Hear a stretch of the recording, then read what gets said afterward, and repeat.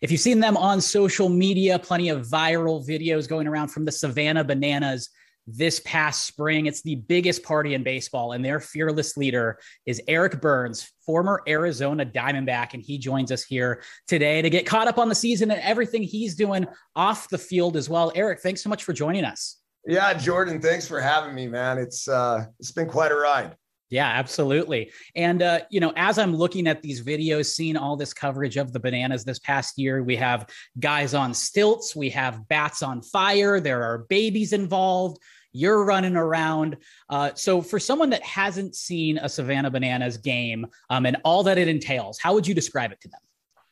Broadway beats baseball. It's basically a production, but the funny thing is that there's very quality baseball that is played amongst all the chaos. It's like nothing I've ever been a part of.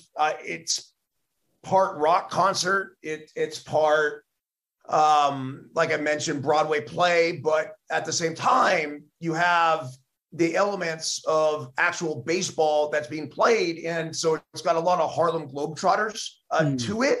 Guys, whether it's, we have a shortstop that literally can play hacky sack with a baseball if the ground ball's hit to him. The reason why it works so well is that none of this is choreographed with the game of baseball.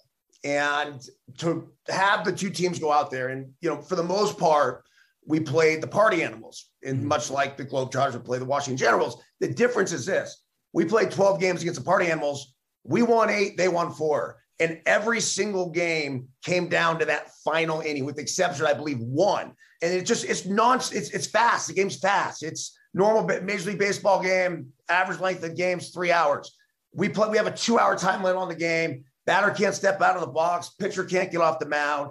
It's going quick. And it's one of the most beautifully orchestrated shows that I've ever seen in my entire life, that I've ever been a part of. Talk to anybody who's gone and seen this, and they're like, that is even better than what has drawn the millions and millions of views and fans on social media. So it's been really cool to be a part of. What brought you to this, as you put it, show?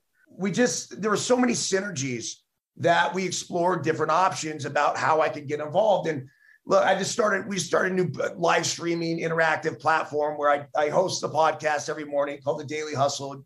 And I do an alternative broadcast with Will Clark, where we'll watch games and kind of give the live reacts and everything else. And so for me, like, that was what I was doing. That was everything. And then to be able to implement, that with coaching, I was coaching my kids' team. So there's a broadcasting element, there was a coaching element, and it all kind of comes together in the content creation. Yet baseball ultimately is right here. That's what I think we all love, and that's what brings us all together. So that's how I got there. And to watch this thing grow, Jordan, in the 7 weeks that we did it, was incredible. And to think that this is going to continue to just go like this. I know, Jesse, the owner, he's had several big league teams reach out to him about the Bananas coming to play in their cities. And it's just like baby steps, right? We don't want to go too quick, but at the same time, dude, we're selling out everywhere we go. Every offseason, Major League Baseball is talking about new rules to speed up the game or make new adjustments to kind of, as society has changed. What elements can they take from Banana Ball to implement and improve their game? There's a few. I don't think you're ever going to see the fan catches a foul ball, the batter being out. Although I do think you could go for it. Stealing first base is one that's interesting. If you have a pass ball, the ball obviously trickles away. If the batter takes off the first base, then it's a way for the batter to steal first base. It just creates more action. More than anything, it's the pace of the game. And I know the MLB is experimenting with a pitch clock right now in the minor leagues, and that's fine, and I get it. Ideally, you have the pitchers working at a pace where we don't even have to put up a clock. The Bananas don't have a clock, other than the 2 hours of like, boom, as soon as we get to that 2-hour time limit, the game's over. It becomes officially the last inning and it's done. But we have these things called showdowns which are really exciting. It'd be a fun way for MLB to look into extra innings. But basically, you have one fielder, one batter, and one pitcher.